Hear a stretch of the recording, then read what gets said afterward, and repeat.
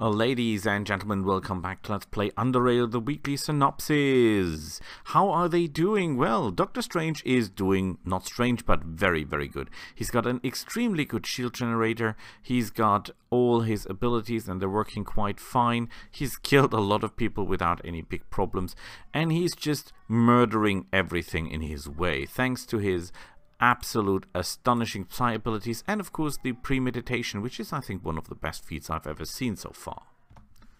Then there is John. John and I are getting better friends because I'm using his abilities more. The kneecap shot, the aim shot, the rapid fire shot, they're all coming in handy and we're switching ammunition types, so we're doing okay. We're doing okay. We kill our enemies, we can survive.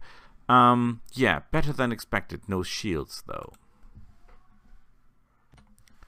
Negan, the monster of the day, kicking people to death with more damage than even an assault rifle could do, and hammering people to bits with his new tungsten steel sledgehammer. He's doing amazing. He's just moving through everything, killing everyone, being unstoppable. He can attack enemies that the others can only dream of. And still he comes out on top with 214 life points.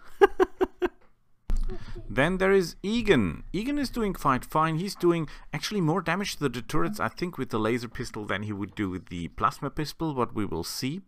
And the magnesium grenades are absolutely awesome. What is not so awesome is the fact that he's still got no shields. Lord Raiden, what should I say? He's got shield, but he's got bad shield. He's got close combat weapons, but they're bad. He does not have very good Molotov cocktails. He only has the standard one. And he's not doing enormous amounts of damage. Well, he's doing damage, but he's not taking damage very well, if you know what I mean. And the armor is okay.